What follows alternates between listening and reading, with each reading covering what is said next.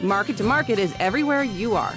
Subscribe to Market on YouTube, find us on the PBS video app to stream on demand, and add our 3 podcasts on your favorite podcasting app.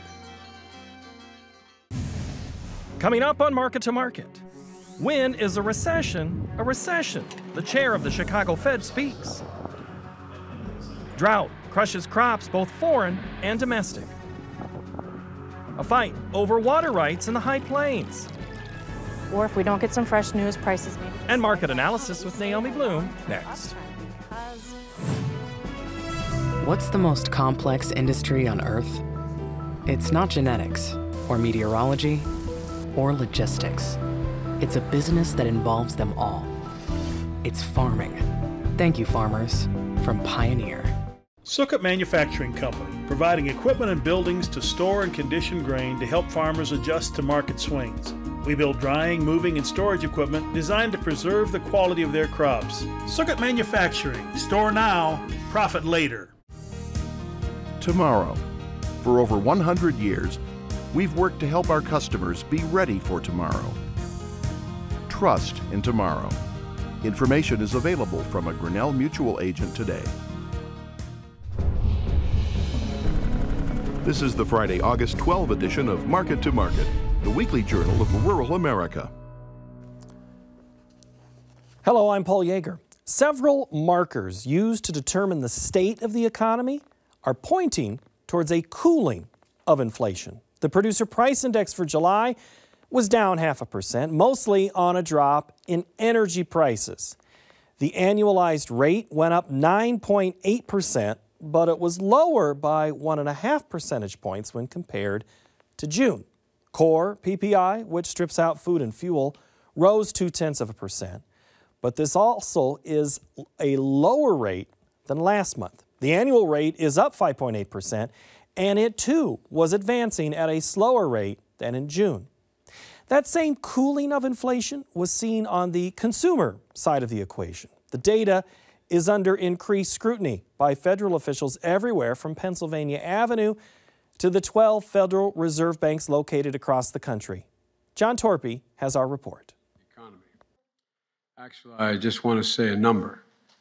0. Today, we received news that our economy had 0% inflation in the month of July. 0%. Here's what that means. While the price of some things went up last month, the price of other things went down by the same amount. The result, 0 inflation last month. Headwinds in the months ahead. This week, President Biden shared economic news filled with optimism in the ongoing nationwide fight against high inflation. The Bureau of Labor Statistics released what some analysts have called surprising data for last month's Consumer Price Index, where the CPI remained unchanged for the month of July. With an annual inflation rate now at 8.5%, Biden was upbeat about the nation's economy. When you couple that with last week's booming jobs report of 528,000 jobs created last month and 3.5% unemployment, it underscores the kind of economy we've been building. One economist watching inflation rates closely is Federal Reserve Bank of Chicago President Charles Evans. Evans was in Des Moines, Iowa, sharing his insights on recent economic findings. So it's natural to ask the question when you see growth stall or be negative, or is this the beginning of a recession? And I think the answer to that is no. We are tightening monetary policy at the moment, and we're at about 2.5% on the short-term policy rate. That's a neutral level, and that's because we've got very high inflation. Evans noted statistics in the latest CPI report help support his cautious optimism for what the economy might have in store for the remainder of 2022. It is an unusual economy, and inflation is high for unusual reasons. Supply chains have been difficult. They've caused higher prices. Relative prices have gone up, and labor force has been slow to come back. But saying that, businesses are hiring. Vacancies are continuing to be up, and people who are looking for a job can find them, even in the environment with rising rates. And so I'm optimistic the economy will continue to grow well in the second half, so that we'll definitely have positive growth this year, and that we'll continue that into next year while inflation is coming down. For Market to Market, I'm John Torpy. Precipitation varied across the U.S. this week, bringing some relief. But for those who missed the rain, their conditions worsened. The domestic drought is only part of the global weather snapshot, as Josh Bittner reports. As years-long arid conditions grip the western U.S., producers in Europe are enduring their continent's worst drought in decades. We're really worried, especially for 8 months' time when the sheep are in for lambing. If we're feeding our winter rations now, we run the risk of running out, and across the country people will be doing the same. So in the spring, it's going to push the demand up and it'll push the price up. England has been thumped by months of low rainfall and a record heat wave. France has declared their worst drought on record as crops from soybeans to lavender have suffered. Irrigation bans, drinking water shortages, and temporary power cuts to river-cooled nuclear power plants have followed. 90% of the Bosnian corn crop has been damaged, reportedly, due to severe drought in the Balkans, exacerbating cattle feed concerns. Tinder-dry vegetation has given way to wildfires in France, Spain, and Portugal, where over 600 firefighters have been mobilized. Officials in Germany say Rhine River water levels could reach a critical low any day, making transportation of coal and gasoline increasingly difficult. Our analysis indeed is pointing to extremely low flow affecting almost all the European rivers. At least 30% of northern Italy's rice crop has already been lost as the salty Adriatic Sea has creeped nearly 20 miles into the dwindling Po River, a crucial irrigation source. So that's salt up there. The plight is echoed domestically in the California Delta, where decreased snowpack has given way to increased salinity from the Pacific Ocean, leading to a bump in crooked produce unattractive to retail outlets. We just try to hang on and hope the water quality gets better. But I mean, basically, we're paying our bills with 75%, if we're lucky, of our income. For Market to Market, I'm Josh Bittner. Water rights are constant stories in California, but senior and junior allotment holders farther east in Colorado and Nebraska are facing some of those same issues. John Torpy reports in our cover story. At the Colorado Department of Agriculture, we are eyes wide open that we are dealing with a real climate crisis, and agriculture is among the first impacted. We've got folks. Colorado Commissioner of Agriculture Kate Greenberg is well aware that this climate crisis has impacted farmers in the eastern part of the state. Each year, those farmers play a waiting game to learn how much water will be in their allotment. Mark Arnish is a third-generation eastern Colorado farmer, working the land purchased by his grandfather, who emigrated from Austria in 1952. The underpinning water supply that we depend upon year over year is from the South Platte River. And imagine not knowing what you could do on your farm because you didn't know what your allocation was for water. The start of that waiting game goes back to 1923, when Colorado and Nebraska ratified a water-sharing agreement involving the South Platte River. One section of this interstate compact allows Nebraska to develop a canal in Colorado to divert water from the South Platte River for irrigation on farms in the western part of the Cornhusker State.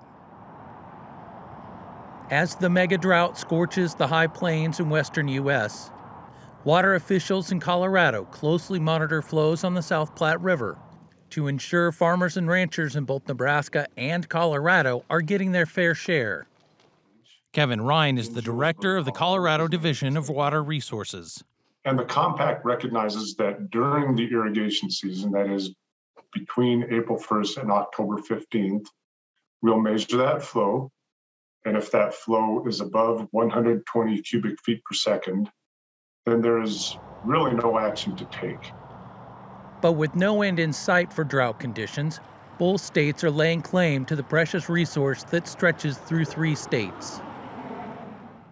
In this year's legislative session, Nebraska lawmakers passed a bill greenlighting the construction of the Perkins County Canal, which is the source of the dispute between the 2 states. Obviously, we're going to be praying for rain here to be able to help us out. But again, it just emphasizes the importance of these projects, especially this Perkins County Canal project, that we go forward with this to assure that we'll continue to have the water resources for the future. If we allow Colorado to take our water, that's that much less water we'll have, for example, from Lincoln drinking water. There's a hierarchy for water in the two states, with senior water rights, all operations with allotment agreements started before 1897, and junior water rights, all those operators who started after that year. Drought conditions can interfere with the seamless allotment of obligated water as the compact puts a priority on farmers with senior water rights. The flow drops below 120 cubic feet per second, then Colorado needs to curtail water rights on the lower end of the South Platte. If we curtail those water rights, then we are in compliance with the compact during the irrigation season. One season of cutbacks in water allotments can seriously affect a farmer's bottom line. The agreement arranged between Nebraska and Colorado is one of 9 interstate compacts the Centennial State has with neighboring states. We're a headwater state. We're responsible for delivering water to many states and the country of Mexico downriver from us. That adds yet another layer to our responsibility as a headwater state and to the challenges that we see with hydrological drought. Officials with the Colorado Department of Water Resources note when drought conditions are low, these water-sharing agreements rarely become a long drawn-out issue. As D3 and D4 drought conditions continue for Colorado in 2022, farmers continue to worry about how much water will be available for this and future growing seasons. We have a lot of competing interests for our water here in Colorado, not just amongst commodities, but even with the urban-rural divide that we have here. Within agriculture, we try to add value to our water, whether that's growing a value-added crop, being a little bit divergent in the marketplace. But here on our farm, we're trying to add value by creating markets. Creating those additional markets can be a struggle when farmers have to fallow fields and still attempt to make the remaining acres cover the loss. When we idle acres, it's like a death by 1,000 paper cuts. You know, we still have those overhead costs. We still have taxes to pay. We still have the carry cost of that land for that year, and yet we're not going to have a crop until the following year. But it helps us be better managers. It helps us be better planners, and it helps us to think out 2 and 3 years instead of just trying to, provide that crop this year. Drought is something that I've had to deal with almost my entire farming career. That goes with farming in the high plains of eastern Colorado. We rely upon snowmelt. We rely upon a lot of weather from time to time. So in the 25 years that I've been farming, drought seems like it's just right around every corner. Arnish and his family farm around 2,200 acres in what's called Prospect Valley, a diverse agricultural area located 45 miles northeast of Denver. Arnish has been forced to change the makeup of his row crop farm 9 times to adapt to the changing climate. Water touches everything here in eastern Colorado, and the way our rules and regulations have changed over time in Colorado are really impacting my farm. Noting changes in the amount of available water, Arnish has changed his business plan to growing certified seed wheat, certified seed grains for the spirit and beer industry, and value-added feed ingredients. We're trying to be different in the marketplace. I wouldn't say niche, I would say value-added, but the things that we do on our farm that are rewarding us and rewarding the value of our water. With the La Nina weather pattern currently calling the shots for the coming spring and summer, farmers and ranchers in eastern Colorado may have to continue the same kind of flexible approach. And our agricultural community is at the front lines of all of those issues: climate change, persistent ongoing drought, and making sure we are meeting our obligations to other states in the country of Mexico in a way that also helps preserve and advance agriculture. For Market to Market, I'm John Torpy. Next, the Market to Market report. Weather stressed the corn crop and market this week before USDA cut the outlook for the harvest on Friday. For the week, the nearby wheat contract added 30 cents, while the September corn contract improved 30 cents as well. The soy complex sold off initially after a raised yield projection, but was not enough to offset weather rallies that happened earlier in the week. The nearby contract put on 72 cents. September meal increased 27.20 per ton. December cotton surged 12.46 per hundredweight. That's actually 13%. Over in the dairy parlor, September Class 3 milk futures rose 60 cents. The livestock market was mixed. October cattle added 62 cents. September feeders dropped a nickel. And the October lean hog contract put on $1.63. In the currency markets, the U.S. dollar index shed 91 ticks. September crude oil, that rallied 303. COMEX gold expanded by 27.50 per ounce. And the Goldman Sachs commodity index rallied by more than 22 points to finish at 677.30. Joining us now to provide some insight on our markets, Naomi Blohm, welcome back. Thanks for having me. Report day. So we'll start with a question from Glenn in Ohio. How about that? Perfect. He takes all my work for me. Glenn wants to know, since we had the Field of Dreams game this week here in Iowa, he wants to know if the report was a pitcher. If it was a pitcher, which pitch did the USDA just throw at us? Was it a fastball, a breaking ball, a changeup? Sounds like it was a get-me-over type pitch to just get us to the next at-bat. Yeah, the four-seam fastball to just get it over the plate kind of a thing is definitely what the USDA gave us on this report.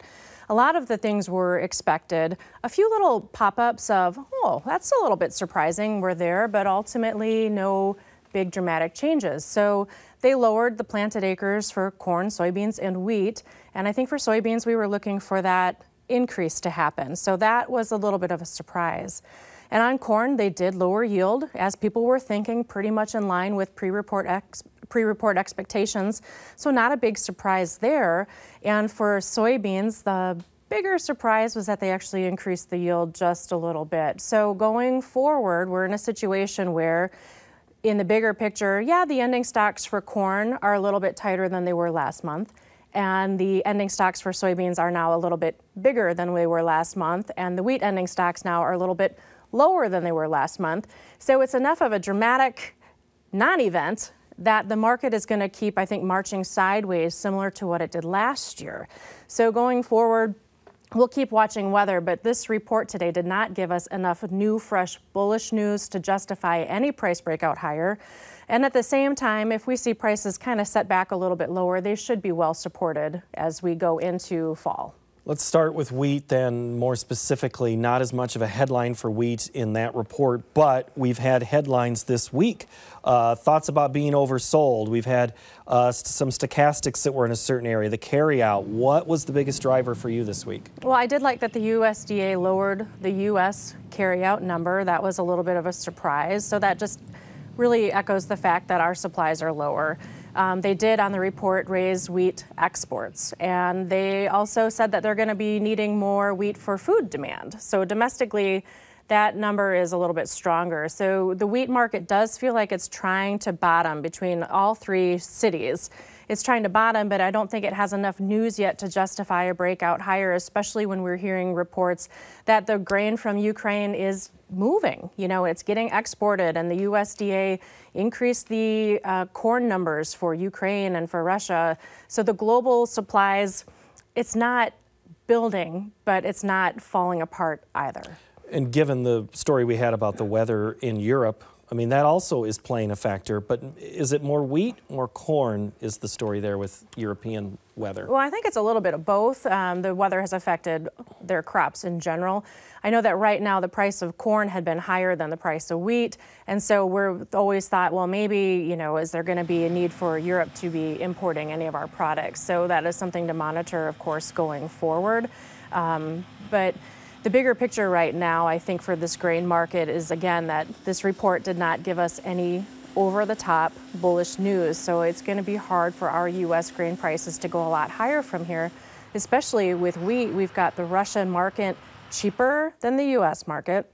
And for corn, we've got the Brazilian corn cheaper than U.S. corn right now. So I'm almost wondering if prices need to actually move a little bit lower in the short term. Do we see that seasonal pullback where prices work a little bit lower into the end of August? And I know that folks are thinking, you know, hey, this crop is still burning up and it's not made out there yet. But remember, folks, the USDA isn't going to give us those friendly bullish numbers that we're all hoping for until the January report. And so the boots in the ground for surveys are going to be, of course, watched as we have those surveys happening. But we're not going to get those bullish numbers, not yet. Not yet. We're getting not bullish weather reports specifically on that soybean Oh, I guess you could say in the soybean we are. Hot and dry is what you expect with soybeans. But we're pretty hot and dry. Yeah, so we're hot and dry with the beans market and then with the yield there, but there's also chances of rain next week. And so if those materialize, it again just kicks the can down the road because you never know with beans what's really out there until you're actually harvesting. But I think that's the USDA's way of saying, you know, it's not a emergency issue for right now and the world is going to be able to get by. And so let me just be blunt. If people are waiting for $7 or $8 corn or dramatically higher prices, we're in a point right now of reset or pause. And all of those stars that aligned so perfectly last year to give us $8 corn, they're behind us. So now going forward, we're at the pause here, and markets probably trade sideways until we can get to know some more information on demand, on yield. So for prices to go higher from here, from all these people who are barking about why prices should go up, let me tell you, you're going to need a lower U.S. dollar. You need confirmation that this corn crop is below 170 bushels. You would need confirmation that the soybean crop would be lower than probably 45 bushels. You're going to need to see demand pick up. You know, have to have early frost and then compromised by all of a sudden wet late harvest. So I guess what I'm trying to say, for the stars to align from here to get those higher prices, it's probably not going to happen in the short term. Okay, December corn. I'm not going to put you on the spot for September, but December, we're still at 642 is what we closed at today. Give me a quick range for the next 3 months on that. Yeah, 650 is going to be a big resistance on that market. $6 is good support. Step back, though, and look. Even though our carryout is lower from last month on corn, it still is 150 million bushels higher than it was last year at this time. Last year at this time, the price of December corn was $5.75. Okay, so we have more corn carryout, and the USDA increased old crop carryout. So I know people are not wanting to hear this, but I'm telling you, I don't think fundamentally at this moment we have a reason for December corn to get higher than 650. And it'll be a struggle for the November soybeans to get higher than 1450. We would need, bad weather to happen or some big export news to come out to get prices to go higher. And 1450, that's really what we're at with November right now, 1454 today. Quickly on dairy, we've seen some resurgence in that crop. Right. So the dairy market, so we had our summer highs of 24, we pulled back to 20, and now we're hanging out there. So what happened, we had the cheese prices come down. The black barrel average is hanging out right now near 180. So that's actually a really good support level for the black barrel average. Our exports are still great. They're really doing well. But on the most recent dairy production report, milk production was up 0.2%, and that was the first time we saw a year-over-year increase. So that weighed on things a little bit, but like all commodities, everything is just sitting on these long-term uptrend lines, and we're waiting for some more news, and that's just where we're at right now. Well, live cattle has done that too. They're the highest in 3 months right now. Yeah, that market, of course, still supported by the idea of the fact that production's going to be down fourth quarter, down, I think, 5% from a year ago. First quarter production's supposed to be down 7% from a year ago, and going into second quarter of next year, production down almost 10% from year ago levels. So we know that it's a friendly story there. I would caution, though, with cattle and even with hogs, they've gone up so much, and they are where they're supposed to be priced, but it wouldn't surprise me if we see a little bit of a correction or some profit taking. But overall, it still is a friendly story unless we see demand falter. But right now, our exports for beef are just phenomenal, the best they've ever been. And as long as Americans are not getting laid off and they're still working, I think you're still going to see the demand there. Well, and I had a hog note here. Mexico has been buying, China has been buying some things. Is that what's propping up hog market? A little bit of that. Our exports have been okay. They're behind where they were last year and the year before that, but the pork cutout values have been really strong. The cash market's been strong, and we've had really good demand overall this summer. So we're getting into that time frame with heading into Labor Day that prices probably see a little bit of a pullback here. But what's interesting is that our hog numbers, they're down a little bit from year ago levels, and actually our weights are the lowest that they've been since 2017. So our production isn't going to be as triumphant going forward. We're still going to be scaled back a little bit, so that should keep the market supported. losing weight there in the hog market, huh? Yes, Is that what's going on? I mean, is that a little offset of the feed issue? Yeah, that's exactly what's going on. The higher price feed is there. And I think producers are they're very smart knowing that that herd in China had been rebuilding. So they did a great job of controlling their inventory, and kudos to them. They've done a fantastic job. You're going to be a hit in the hog barn this year at the Iowa State Fair with comments like that, Naomi Blohm. Thank you so very much for your time. Appreciate it. All right, we are going to put a pause on this analysis here, and we're going to continue with Naomi and answer more of your submitted questions in our Market Plus segment. You can find that on our website of markettomarket.org, and that is in both podcast and also on YouTube.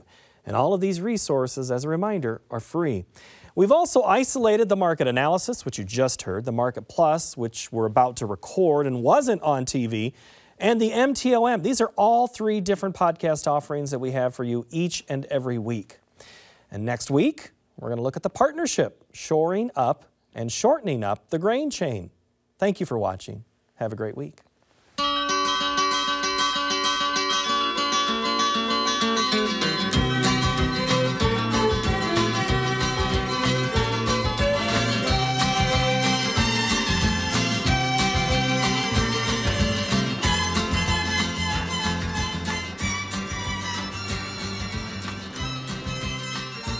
Market to Market is a production of Iowa PBS, which is solely responsible for its content.